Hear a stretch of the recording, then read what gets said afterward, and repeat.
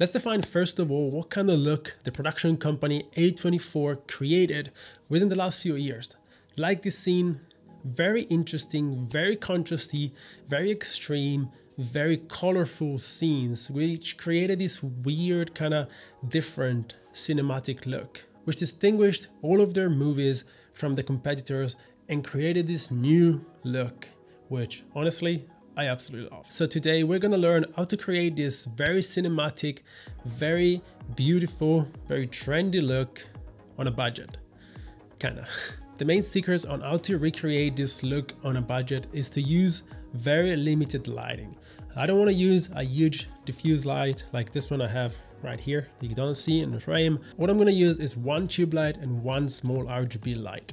Everything else is composition, is understanding how to shoot, and it's color grade. The secret is to shoot most of the scene shadow side. If you look at these movies, literally every single scene in every of these movies from A24 are almost all shot shadow side. It looks better, it adds contrast, it creates this nice 3D look, and I try and tell you guys in almost every video now, shoot shadow side because it will look better. So this is what we're covering in this video, and the sequences that I want to recreate are from some of the most unique films from A24.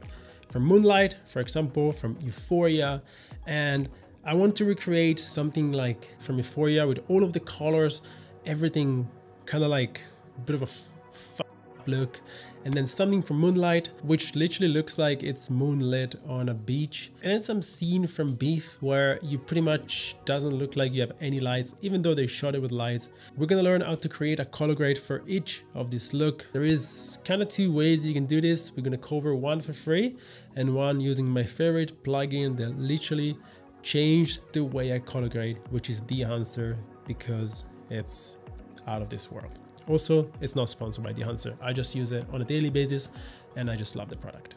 For this whole video, exactly like this sequence, I'm going to be shooting on the IRIX 45mm T1.5. I choose this lens because most of the movies that A24 creates and produces are very shallow depth of field shots. Almost everything is shot on an anamorphic lens, and I don't have access to that, unfortunately, yet. But we're gonna use something similar, and I thought a cine lens would work the best for this example. So as always, we're gonna shoot everything on my Sony a7S III. So let's not waste any more time. Let's get started.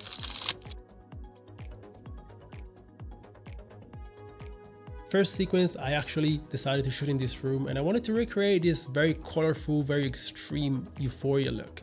So what I did, I used my tube light and I actually stretched it because it becomes bigger. This light it's amazing. And I use this as a main light in the scene. So what I did, I put it on the floor, exactly in the middle of the room, and I used it inside a pillowcase to pretty much soften the light, and I put it to an extreme color, in this case red, to match this scene from Euphoria. Then what I wanted to create is a bit of color and contrast, and as you can see, this room looks over the kitchen, so I just put a little RGB light in the kitchen and I created contrast using blue, because red and blue are contrasty colors, so it just looks nice. Then I wanted to add a bit of like practical light, a bit of a different look within the room to adapt, and not only using camera movement to create interesting look to this actual scene, but also having a lot of practical lights all around the room, from candles, from laptop screens, from TV screens. So I actually thought this was one of my favorite ideas because it came out very cool, and I'm very happy how everything kind of panned out. And the look that came out of this is insane, and it's something that makes me actually fall in love with filmmaking again, because it just, you know, you take a generic living room like this and you can transform it into an actual set just by being creative and using pretty much two lights. So, you know, there's no limit to creativity. So these two first sequences, I picked these two frames because I think are the one that kind of the nicest one. So yeah, let's start from this one specifically because it's the one that has a nice color on the face. There's a lot of red stuff in there. So let's start with this one and create a look for free. So first thing first, I'm going to create a bunch of nodes. I usually do this to start off because this is how I want to work. And then we're gonna start from the last one. I'm gonna put our colors poise transform. We're gonna select Sony, it's gamma 3. Let's look 3. And then we're gonna put Rec 709 and gamma 2.4. Here we go. So this is our CST, color space transform, and this is from Rec 709. And this is like our footage looks like in Rec 709. What we're gonna do now is create a look. So the first one I'm gonna call primaries, the second turquoise. I'll explain everything in a second. The third one, color. The fourth one is gonna be our look. And then we're gonna go our mask. And then we're gonna have our halation. And we're gonna have our grain. Very important to have grain, remember this. So first thing first, I play around with our S curve and just creates something that kind of looks a bit nicer to look at. So crush a bit those shadows, just, you know, make that nice look. I'm gonna go into the turquoise, and I like to go into the color warper and drag this down to pretty much have a nice turquoise to all of our image, but that's obviously a bit too strong. So what I'm gonna do, I'm gonna take the gain and put it to 0.4, and I find that that usually creates this nice halo of turquoise on top of our footage. Then we're moving into the color. The color, here is where I adjust everything through the color warper, and you can play around with pretty much anything you want here. In this case, I just want kind of this part of the image to be a bit more orangey. So I'm just gonna move even more, like less saturated. Here we go. So our skin tones, see, like without color and with color, our skin tones are kind of like super nice, but the red, it's still there. Beautiful. Then this is our look, but we'll leave that for later. Then the mask here, I usually just create a mask in the subject kind of face. And what we're going to do here, it's feather this out and just add a bit of a exposure and lift the shadow just a little bit, just to create a bit more of a nice glow from the phone on her face. Here we go. I'm gonna go into the halation, and we're simply gonna go into the library and type in halation. Here we go. I was spelling it wrong. So halation adds a very intense halation to our shot, but that's not what we want. So you kind of have to adjust, as you can see here, the threshold and the normalization. So usually what I do is I go down here and I adjust the strength.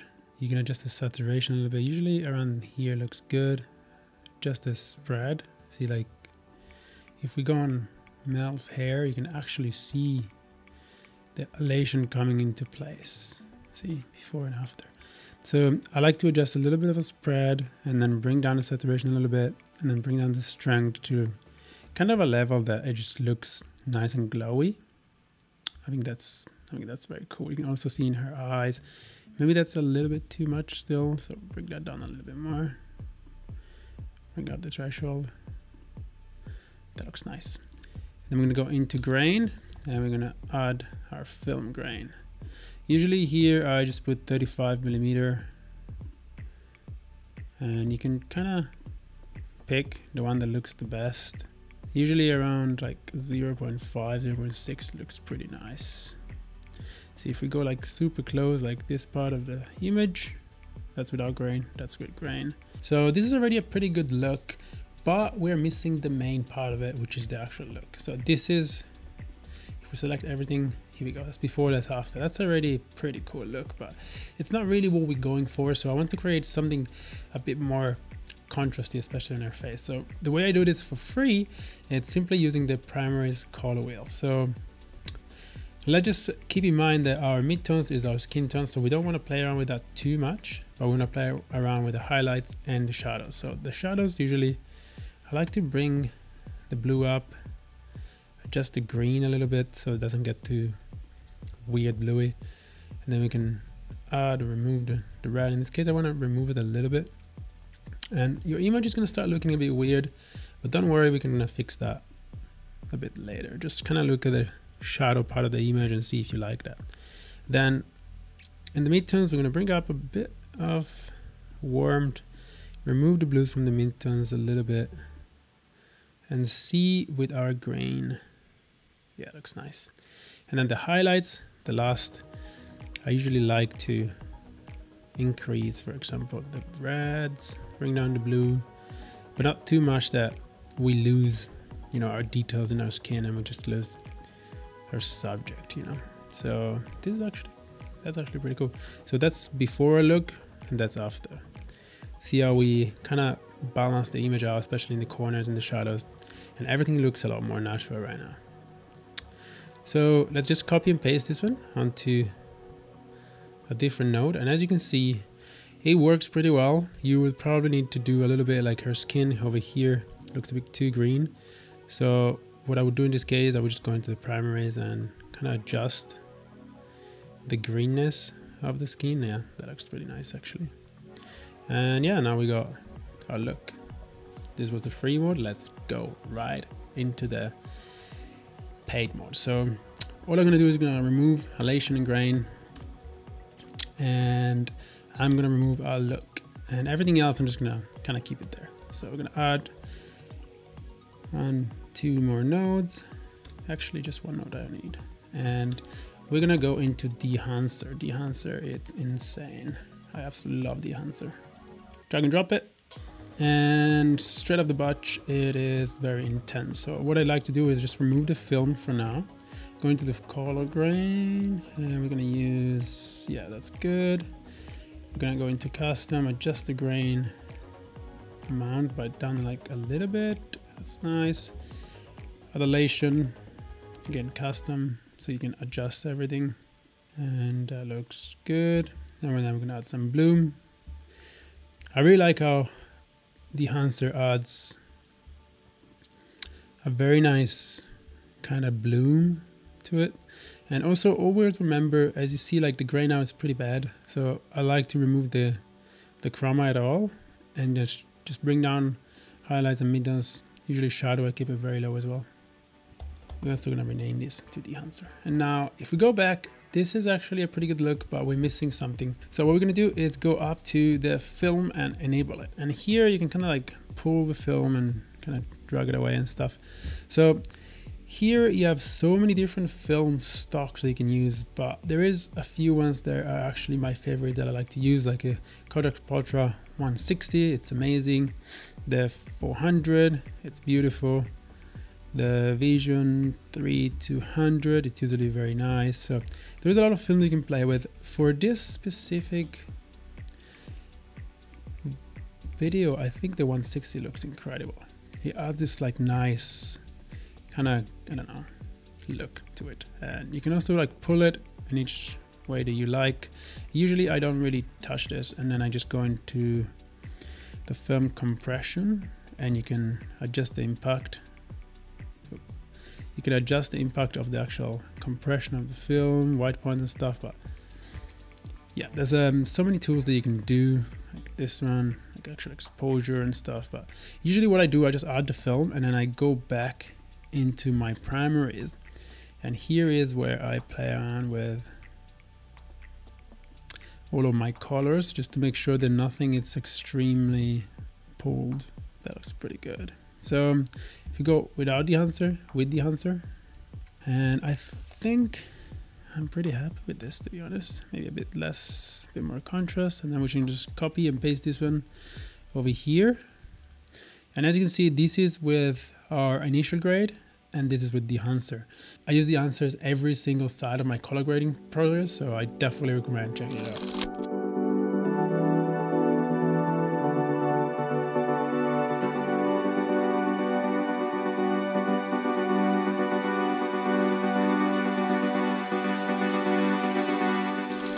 Let's hop into scene number 2. For scene number 2, I wanted to recreate something like the vibe of Moonlight. And it was kind of I wasn't really sure what to do first. I thought about a beach just to make it exactly the same.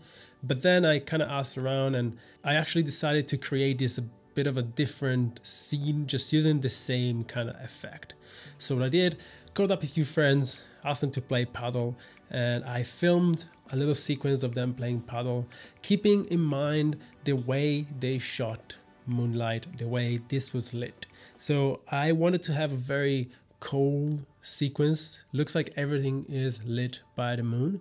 So I picked a very gloomy kind of morning, because I could have actually picked something like a blue hour shoot, but then I actually thought, like, if it's blue hour, it's a paddle court, light's gonna be on, so it's a bit tricky. And also blue hour in Bali, it's super fast. So what I did, I picked up a very gloomy morning, very cloudy morning, very basic, nothing much happening with the light. And then I put the white balance down in my camera to make it look very blue. And then I shot, not underexposed, but I shot pretty low in exposure, so around 0 instead of, +1, +1.5. And I created this very nice look by bringing down the exposure in post. I think it actually looks very, very cool. And this is actually a technique that it's used in a lot of movies, which is you shoot at day, but then you kind of bring down the exposure to make it look like it's nighttime. And I think it worked pretty good.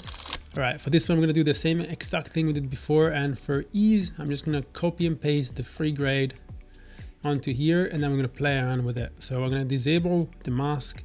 I'm gonna keep the turquoise. Probably keep the color. Actually, we're gonna reset the color. And we're gonna turn off the look for now, and then we're gonna hop into primaries and just kind of reset everything that we used before, so that this should only be, this should only be the curves. And now the first thing we're gonna do is bring down that exposure, because we want this scene to be kind of dark, nightish. So we bring down the whole exposure without making the scene too crushed up. This kind of looks nice. Then we're gonna go into the turquoise, and for this example, we're gonna put it to 1, because I think that would work. Yeah, that works pretty well. Color, we want pretty much everything to be onto the blue side of things, so we're kind of moving all of the colors a bit towards the blue, and we desaturate things a little bit as well. All right, now we're gonna turn on our look, and in the look is where we kind of do everything, but first we're gonna remove our mask because we don't need it.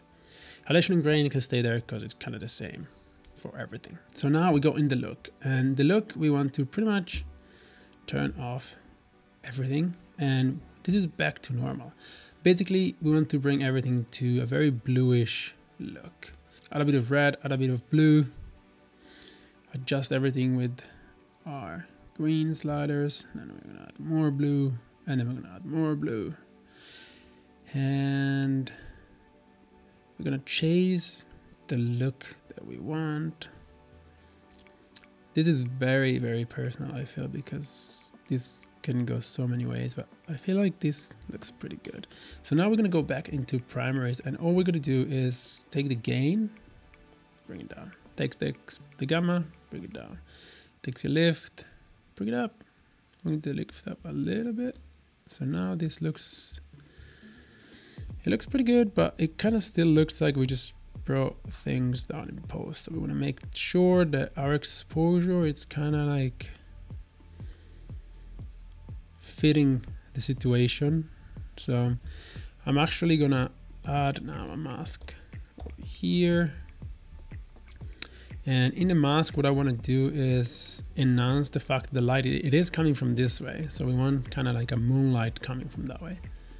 So I'm gonna use this mask over here like this, and we're gonna feather the out of it and just bring up the shadows a tiny bit, just literally a tiny bit, and then we're gonna feather it even more and just drag that across the frame so that we have a nice even kind of look.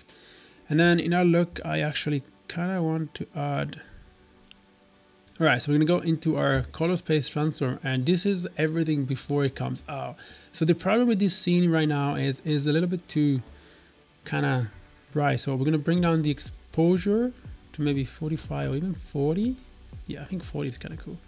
And then we're gonna bring down this one again, the shadows in our curve, and just gonna play around until we're pretty happy with our look. I think this is pretty cool actually. And here we go. So this, you know, this looks like it's been shot at night or around blue hour. Speed up things for the second example. What I'm gonna do is take the de-enhancer from here and come over here, delete the halation grain,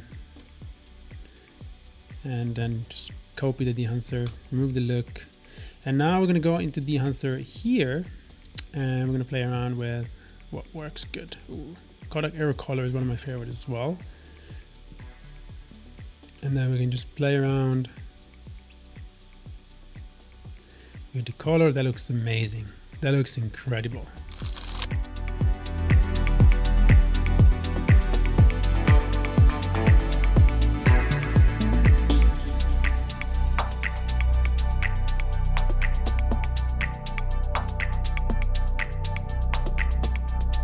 Now for the third one, we're just gonna use a bunch of shots that I got recently in Bali, just as I was kind of, you know, driving around doing my thing. And I'm gonna pretty much color grade them to make it look exactly like the outdoor scenes from Beef, for example. And then we're gonna use some nighttime shots from Thailand, from Bangkok specifically, to make it look like the night shots from Moonlight. So let's dive right into this Davinci color grade little tutorial again and show you guys how I got to these results using de-enhancer and also using a free way. So for this one, we're gonna copy and paste everything we did before, and it's gonna look horrible obviously, so we're gonna reset all of our things over here. No need to have these on. There we go. We are gonna just take off the enhancer, and you can see how what is affecting. I think for this one, like a Kodak Gold will look very cool. Yeah, that's the one.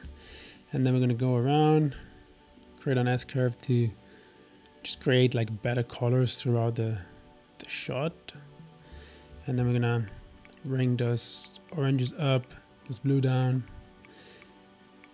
And then we're gonna bring blue down, orange up. And then we're gonna bring the blue up in the shadows. So this already looks like an incredible look, to be honest. And we can kind of remove a mask, I think, or actually make it like this. Yeah, that's kind of cool. And then we can check our turquoise, what effect is doing to the image. And I think it's a little bit too much in this example, so I'm going to bring it down to maybe 0.4. And then we're going to go back to our look over here. We're pretty much chasing this very cinematic orange look. So for example, this is a bit too red for what we're going for, so I would go here and reset everything and then bring those yellows to the oranges, bring those reds to the oranges, just to create a look, make that intense look. Bring those blues to the turquoise a bit more.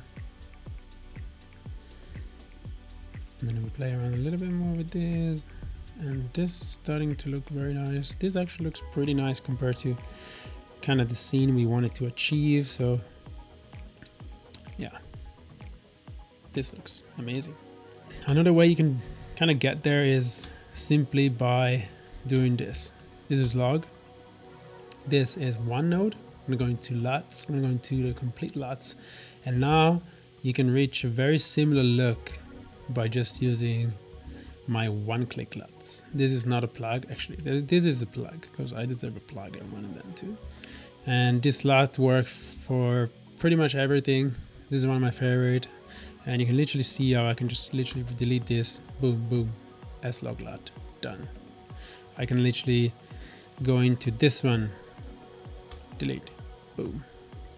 S-Log LUT. Adjust these up. Just these up. Boom. Copy and paste down around wherever you want. Beautiful.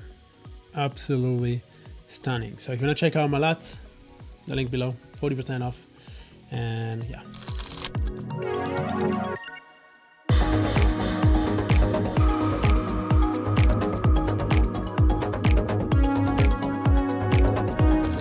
that's all for this one, guys. I hope you enjoyed this video. I absolutely love every single one of these movies these production company A24 comes up with, and I would strongly recommend you to watch them, all of them, if you haven't yet. I actually just started Beef, and it's pretty cool series, to be honest, on Netflix, and I would 100% recommend that too.